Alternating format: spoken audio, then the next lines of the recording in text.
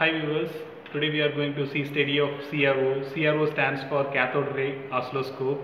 It is used for measuring and displaying the signal parameters. The signal parameters are voltage, frequency and phase. This frequency and time are inversely proportional to each other. We have measured the time value in CRO. If you take inversely that value, inverse of time value, we will get a frequency. That have to verified by using audio frequency oscillator AF4. This is the workbench. You have to turn on the workbench whenever you are working with any circuit. This is the CRO using which you are going to measure the signal parameters. This is the front panel of the CRO. It has a on and off switch. Whenever you press this switch, the CRO will be turned on. Now we shall see how to measure the parameters of the signal. It is having two channels, channel 1 and channel 2. This is the pin from where you will be, to which you will be giving the probe, connecting the probe. So for each of the channels you have two separate knobs for varying the amplitude of the signal. This is the time varying knob. It is common for both the channel. Using this knob you can measure time in units of seconds, microseconds and milliseconds. Similarly, you can measure the voltage also in units of volt, millivolt. The Y position varying knob for both the channels. It is separate for both the channels. So if you rotate this knob, the channel will be moved in the Y direction. This is the X position varying knob. By using this knob, you can move the signal in the horizontal direction, and this knob is common for both the channel. Apart from this, you have certain other buttons that is provided in the top of the front panel. In that, the first one is XY button. Using this button, you can measure the amplitude, which will be dealt later in the later session. The next button is channel 1 and channel 2. Whenever you are pressing this button, channel 1 will be deactivated and channel 2 will be activated. So if you are moving the Y knob of the channel 2, then the channel will be moving up and down. Similarly, if you release this button, channel 1 will be activated. So if you are rotating this Y knob of the channel 1, the channel will be moving up and down. Next one is mono and dual mode. In mono mode, you will be able to see only one channel at a time. If you are pressing this button, then both the channels will be displayed simultaneously. So at a time you can measure both the input and the output. Next we shall see how to check the proper functioning of the CRO. For this purpose, I am making use of only one channel at a time. Connect the probe, insert the probe to the pin. So probe has two terminals. One terminal is positive and another terminal is negative.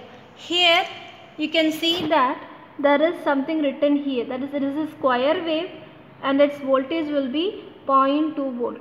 So whenever you are connecting the positive terminal to this hole, or when you are inserting the positive terminal to this hole, you will be getting a square wave of amplitude 0.2 volt. You can see that this is the square wave of amplitude 0.2 volt. How to check whether this is 0.2 volt? For that, first note that each of the small boxes denote a value equal to 1 unit, and each small division inside this box will be equal to 0.2 units. Remember, one small box indicates a value equal to 1 unit and each small division indicates a value equal to 0.2 units. So for measuring the amplitude, you will be counting the number of boxes. For measuring the voltage, count the number of boxes covered in the vertical direction.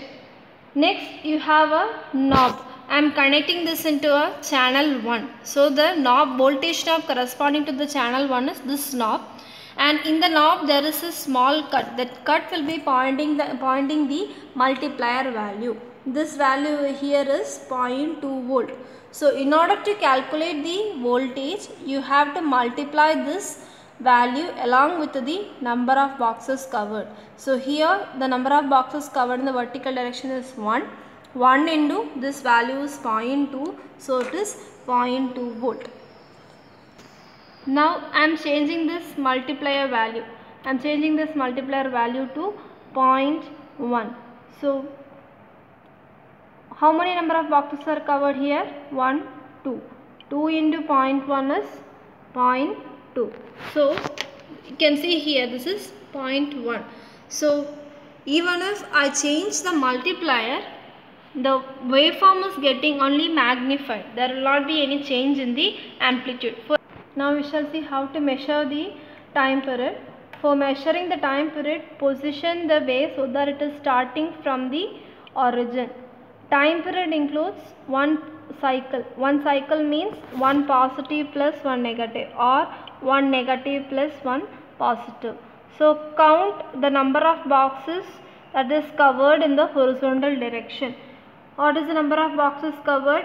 1, 2, 3 is not completely covered. Here you have one small division that is coming.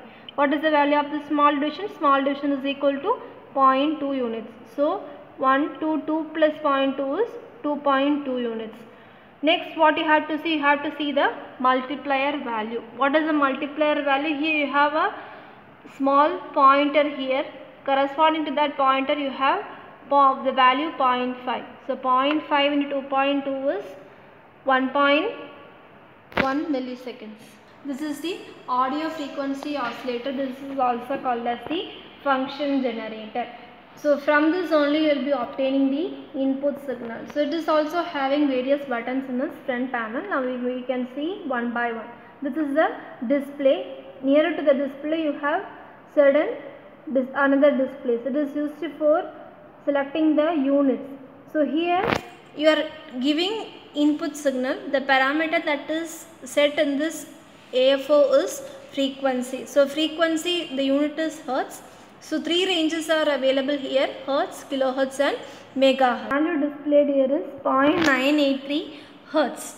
Now we need to set a value of 1 kilohertz. So here you can see a lot of ranges available: 0.3 hertz, 30 hertz, 300 hertz, 3 kilohertz, 30 kilohertz, 300 kilohertz and 3 megahertz. So whenever you are asked to set a value, choose a range that is greater than your prescribed value. For example, you are asked to set a value of 1 kilohertz. What is the range? Nearer range that is available to 1 kilohertz, it is 3 kilohertz. So select 3 kilohertz.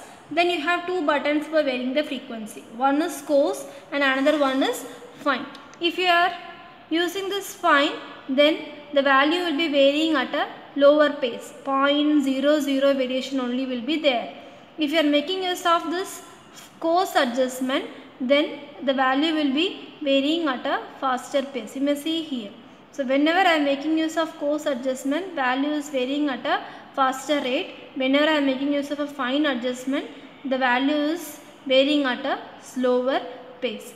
Apart from this, you have buttons for choosing the signal. Three types of signals can be obtained from AFO. First one is sine, second one is triangular and third one is square. Now we shall see how to measure the parameters of a sine wave. So for measuring the parameters of the sine wave, what I should do? I should give the sine wave as input to the CRO. So how can I obtain the sine wave as an input? For that, connect the probe. So to the AFO. Here there are two pins to which you can connect the probe. Always take care that you are connecting here, not in the TTL pin. You just insert your probe. Probe has two terminals. One is positive, one is negative. I have previously told how to check the positive terminal using the ZRO.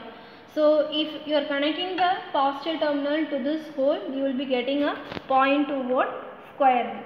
So connect positive to the positive terminal of the positive of the CRO and negative to the negative terminal of the CRO probe.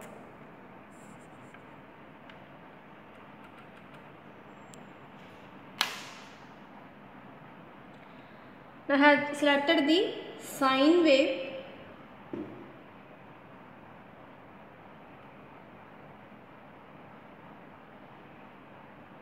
This is the sine wave. You can see that I have connected to the channel 1. Now I am going to measure the amplitude and the time of the sine wave. First we shall measure the amplitude. How can we measure the amplitude? First count the number of units in the vertical direction. What is the value here? 1, 2. How many number of divisions covered? 4 divisions. 1, 2, 3, 4.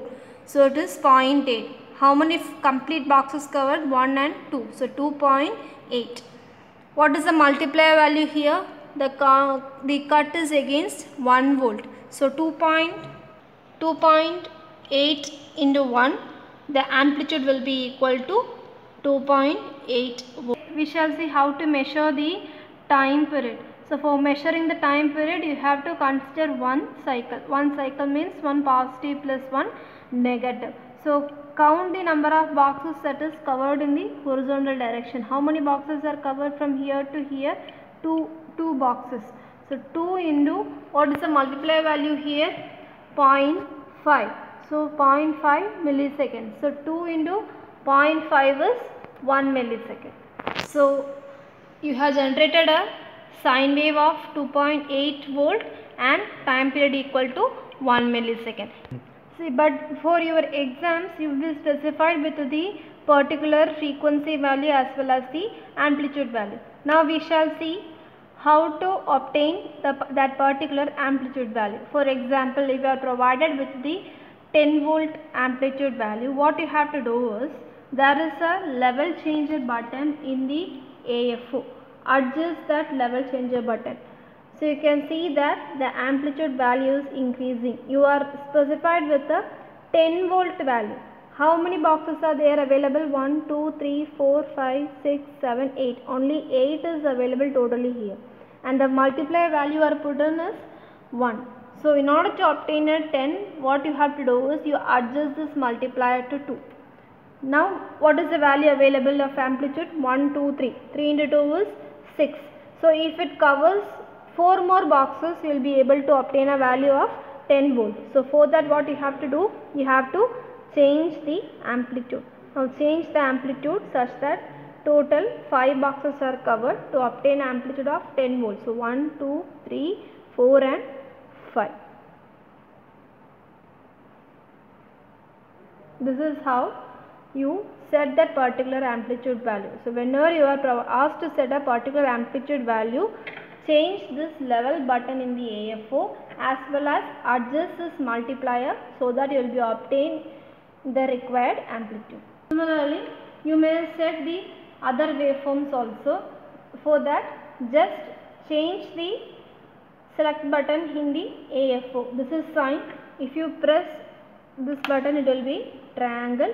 If you press this button, this will be square. The measurement remains the same. Only the selection of the button change.